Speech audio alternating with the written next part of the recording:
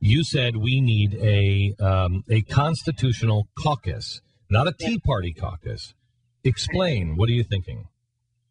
Well, this is a little bit broader of a caucus. It would be called the Constitutional Conservative Caucus.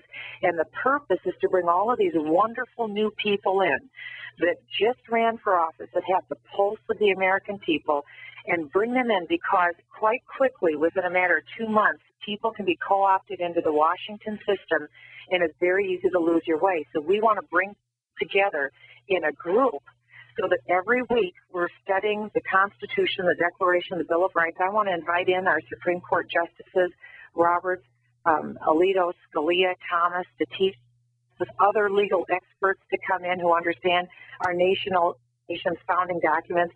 David Barton would have a lot to say about that as well.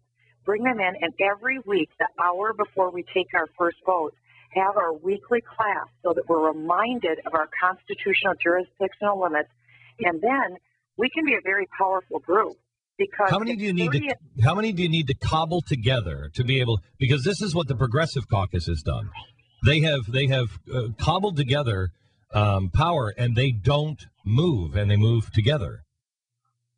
That's right, and that's why if enough of us can stick together, maybe even 20 to 25, we can stop any bill from passing. We need 218 votes to pass a bill, and Republicans have now more than 218. But if you have a very small group of members, 20 to 25 members, if we can hang together, and if an unconstitutional bill comes before us, something like a stimulus or a government takeover of health care, we can stop that bill. So this is a very powerful, influential group of people. And that's why I just want to encourage all of your listeners to contact your new member of Congress or your existing member of Congress. Encourage them to become a member of the Constitutional Conservative Caucus. You can go to my Facebook site if you want to. We'll have information on these new classes every week.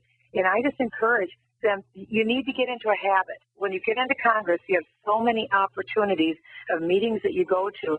You need to pick a few and go to them, and to encourage your member early on to become a member of the Constitutional Conservative Caucus, because then they'll have a group of people they can hang with and stay solid with, so we can encourage each other based upon our nation's founding principles. As a listener, I want you to understand, Mr. Smith Goes to Washington is about to happen. I want you to go back and watch that movie. It is about to happen.